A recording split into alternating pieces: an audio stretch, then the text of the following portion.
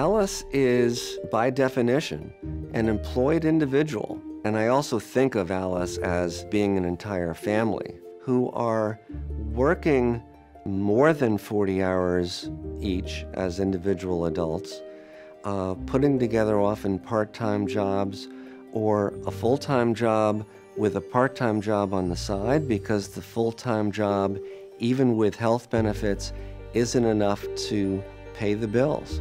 The person who just served you a hamburger is Alice. It could be a salesperson in a store. It could be the person that cleans your home.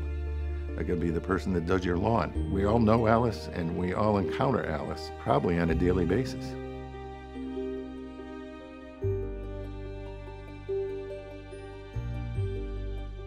People who are Alice are really scraping to survive. It's not only that the month is tight, but the money is too little. They're having to decide exactly where to place their money. Do they put it into a mortgage? Do they put it into food? Do they put it into a gas for the car to get to work? Do they put it into childcare for their kids? They want to get ahead. They maybe want to go to school so they can do better than just have a minimum wage job, but you've still got to put food on the table. An Alice family faces a real challenge to ever even consider what the pathway out of that circumstance might be, much less do something about it.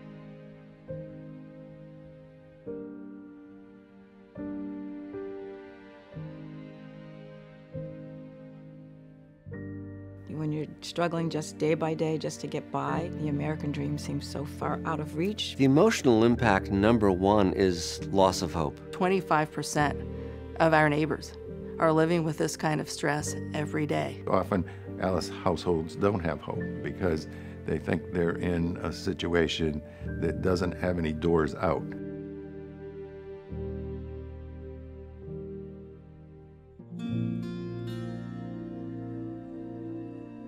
I believe we're all brothers and sisters, so I think that we're all there to lift one another up. We have a strong understanding of how integral Alice is to a thriving community. They're out there fueling the economy. They're also the population that may not go out and request assistance because they really want to earn their living and want to pay their own way. They're people who touch our lives, and they need support. Help with that struggle any way you can. We need to start with us giving to our community. One of the best things people can do is give to the United Way.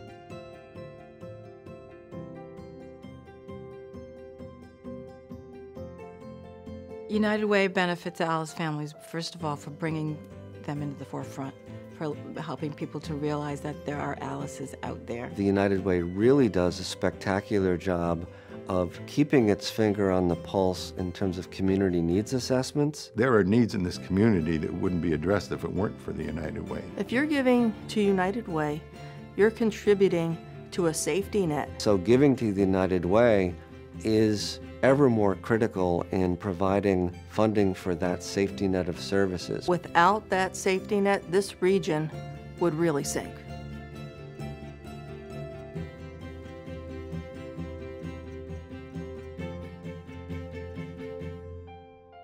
You have an opportunity, regardless of your circumstances, to help those who are in greater need than you may be in. Alice has a dream. Alice wants to work, wants to provide a better life for her family or his family. The cost of providing supports to somebody who's homeless and putting that person in a house and getting that person back on their feet as soon as possible is far less than having that person remain homeless and having their life spin further and further out of control. You're saving the state of Connecticut millions of dollars a year by contributing to United Way, allowing us to help people live stabler lives and actually live healthier and happier lives. If all of us participated, the ripple effect, the collective impact of that would be huge.